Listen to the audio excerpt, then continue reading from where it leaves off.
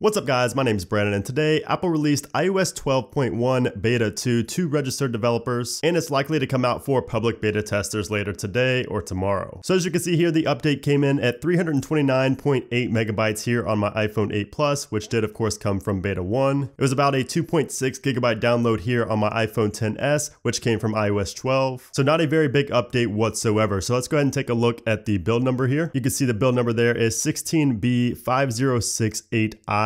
So of course a long build number, as we are expecting multiple betas in 12.1. So now what has changed in Beta 2 compared to Beta 1 and of course compared to iOS 12? And there's not really much. Again, it was a small update, but there is something major, and that's that we have a lot of new emojis here with Beta 2 of iOS 12.1. There are more than 70 new emoji here in this software update, and you can see here are 3 of the new faces. You can see we have a tooth there as well. We have a party face. We have a lot of different hairstyles. So if you go and select on one of these, you can see we have a red-haired lady, and you can see we even get a new pop-up here in 12.1 Beta 2 showing this, and you can see the different colors right there. We also have bald people, just different characters in here, different hairstyles. We have this yarn ball right there. We have a ton of new animals here. We have a kangaroo, a peacock, a parrot, a lobster. And if we go over to the food section, you can see we have like mango, we have lettuce, we have cupcake, and you can just keep on scrolling over and you can see there are tons of new emoji here in iOS 12.1 Beta 2. So new emojis are always welcome. It's always awesome to see new emojis with software updates. So I'm sure a lot of you guys are going to be excited about these new emojis. You even have a superhero down here, which is pretty cool. So just lots of cool new emojis here. So what else is new here in Beta 2? And something that I believe has been enhanced is group FaceTime. So as you guys know, group FaceTime was re-enabled with Beta 1, and I'm pretty sure Beta 2 is going to fix a lot of the bugs that we experienced in Beta 1. And me personally, I had a very weird crashing bug where basically once somebody joined in my group FaceTime,